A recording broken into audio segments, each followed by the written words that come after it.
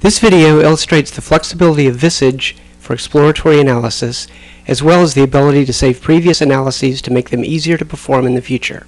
Imagine exploring the NHANES dataset for the first time. Dragging the dataset to the schema visualization tool shows that it has been organized into two tables, a family table and a subject table, with the relationship family member linking them. Both tables include many attributes. Many of the attributes are of data type number or the data type yes, no, blank, but applicable. There are so many attributes that it is useful to explore them as if they were data. Looking first at subjects, we select all applicable attributes and drag them to a visual query tool. The summary representation shows that there are exactly 238 of them.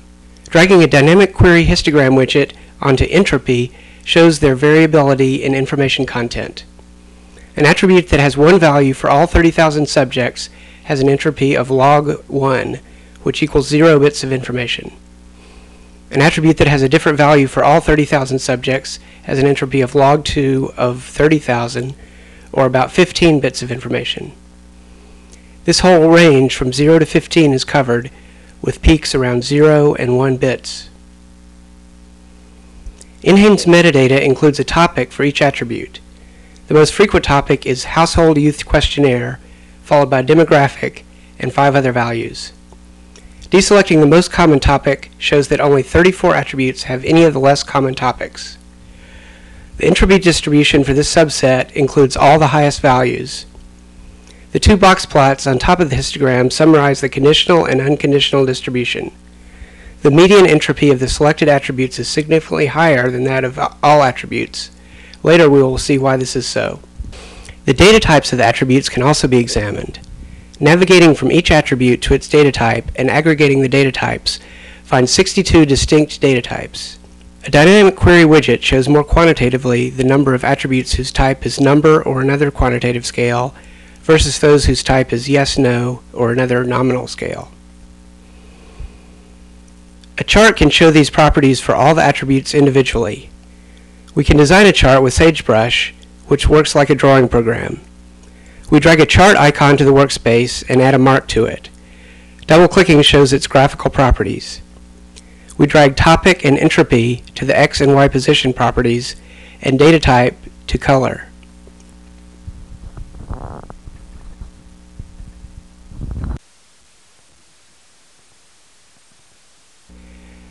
We place a text label icon above the mark and show its properties. We drag attribute name to its text property.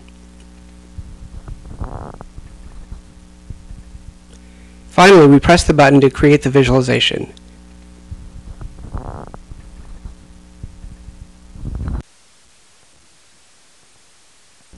The visualization is resized for better legibility.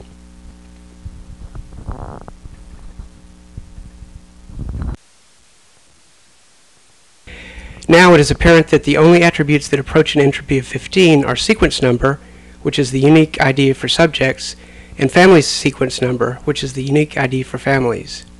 We would expect that subject ID has an entropy of 15 bits. As we'll see below, families have about 2 members, so it makes sense that family ID has about 1 bit less entropy than subject ID. There are many household youth questions with low entropy.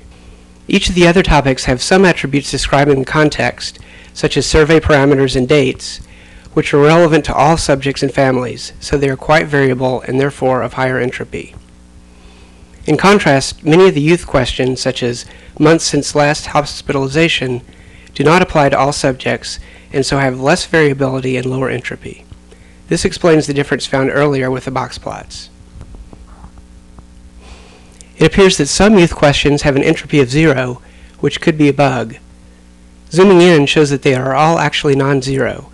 The lowest entropies are for questions where only a few subjects would be expected to say yes or to have a non-zero value, such as those about rheumatic fever.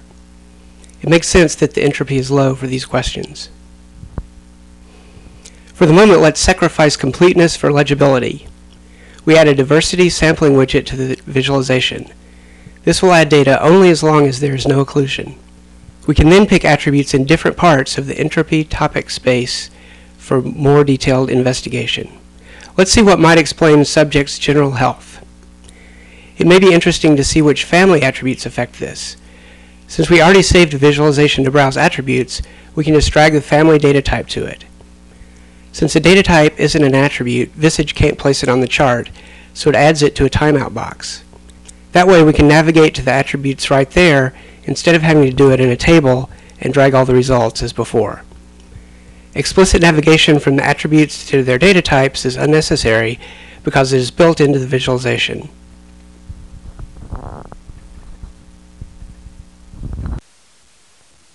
Some likely explanatory attributes include the number of years lived at the same address and the marital status of the family reference person.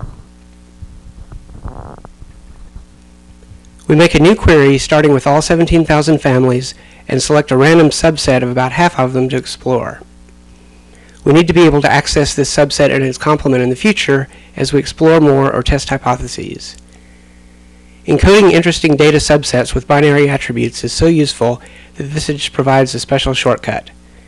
Rather than type a formula, just drag the subset onto an attribute definition widget. The required SQL expression is inserted, and we type return to accept it. Then the new attribute can be renamed to something meaningful. Once hypotheses have been formulated, we can test them on the families with a value of false for this attribute. We then navigate to the 17,000 members of these 8,000 families. On average, therefore, there are about 2 members per family. In this interface, when there are more than 40 attributes, none are shown initially. The general health attribute is dragged to the subject node. We drag a DQ widget to it and select only the subjects in poor or fair health.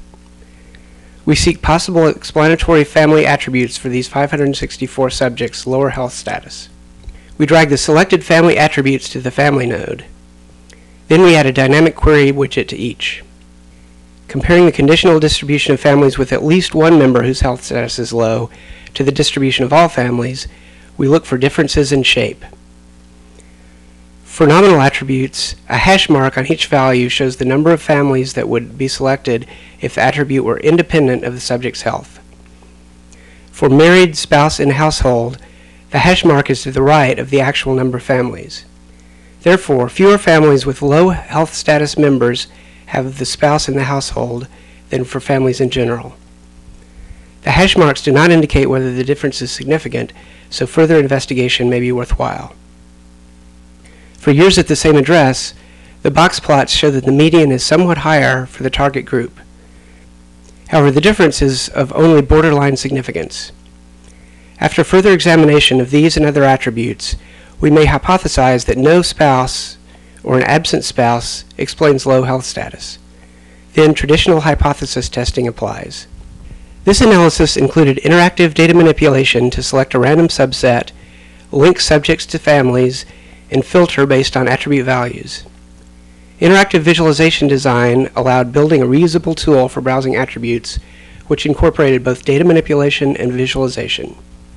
These operations were accomplished rapidly using drag and drop, sliders, and a few menus. While the operations initially seem complicated, so do those in any other current system that can perform these database and visualization operations. With IDEA, we hope to simplify the operations further and make this kind of analysis available in a public licensed, portable, robust, documented, and user-tested package based on World Wide Web Consortium and other standards for compatibility with other programs and with data repositories.